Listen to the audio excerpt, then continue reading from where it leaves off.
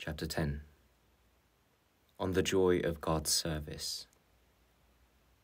The disciple. Lord, I will speak once more. I cannot remain silent. I will say to my God, my Lord and my King, who dwells on high, Oh, how great and manifold are your joys, kept in secret for those who fear you. But what are you to those who love you? What to those who serve you with their whole heart? The contemplation of yourself is the ineffable sweetness that you grant to those who love you. And this is the supreme manifestation of your love, that when I had no being, you created me. When I went astray, you led me back to your service and taught me to love you.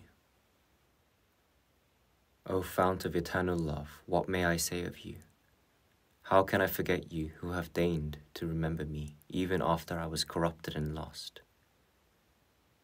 You have showed mercy on your servant beyond all my hope. You have given grace and friendship beyond all my deserts. What return can I make to you for this grace? For it is not granted to all men to forsake everything, to renounce the world, and to enter the life of religion. And is it a great thing that I should serve you, whom all creation is bound to serve? It should not seem much to me that I should serve you. Rather is it great and wonderful to me that you should see fit to receive into your service one so poor and unworthy, and count him among your beloved servants. All that I have is yours, and myself with it. Yet it is really you who serve me, rather than I you. Heaven and earth, which you created for the use of man, await your pleasure and obey your laws day by day. And even this is little, for you have appointed the very angels to minister to men. But what surpasses all these is that you yourself stoop to serve man and have promised him the gift of yourself. What return can I make for all these countless favors? If only I could serve you faithfully all the days of my life.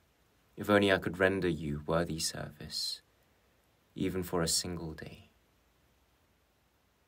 For you alone are worthy of all service, honor, and eternal praise. You are truly my God, and I your poor servant, who am bound to serve with all my powers, nor should I ever weary in your praise. This is my wish and desire. Whatever is lacking in me, I pray you to supply. It is a great honor and glory to serve you, and to despise all else for your sake. For great grace will be given to those who have willingly entered your most holy service. They will discover the sweetest consolations of the Holy Spirit, who for your love have renounced all the delights of the flesh. They will win true freedom of mind, who for your name's sake have entered on the narrow way and set aside all worldly interests.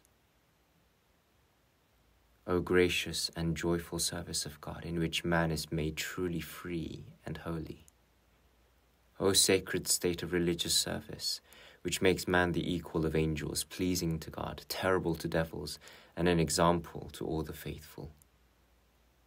O most lovely and desirable service, in which we receive the reward of the supreme good, and obtain the joy that abides forever.